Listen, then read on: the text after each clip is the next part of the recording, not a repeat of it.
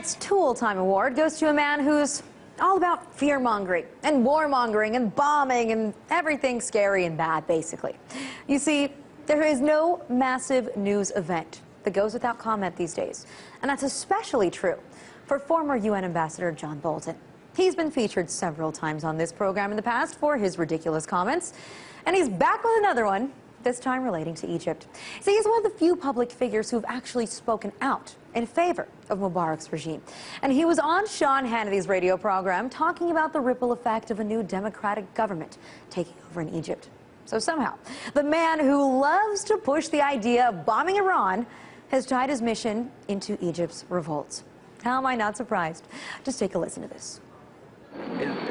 Do you think that the Israelis are going to have to strike, and it's got to be they are going to have to take action? In other words, the world doesn't seem to be supporting them. As you pointed out, Al-Baradei, ran cover for the Iranians for all those years that he was with the IAEA.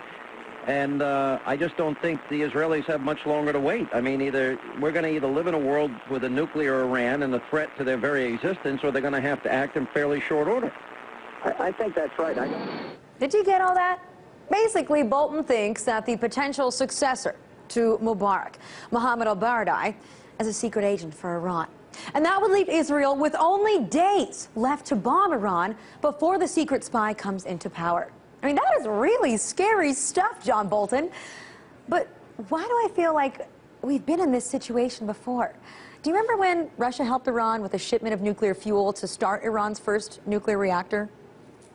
Once that uranium, once those fuel rods are very close to the reactor, certainly once they're in the reactor, as you say, attacking it means a release of radiation, no question about it. So if Israel's going to do anything against Bushehr, it has to move in the next 8 days. If they don't...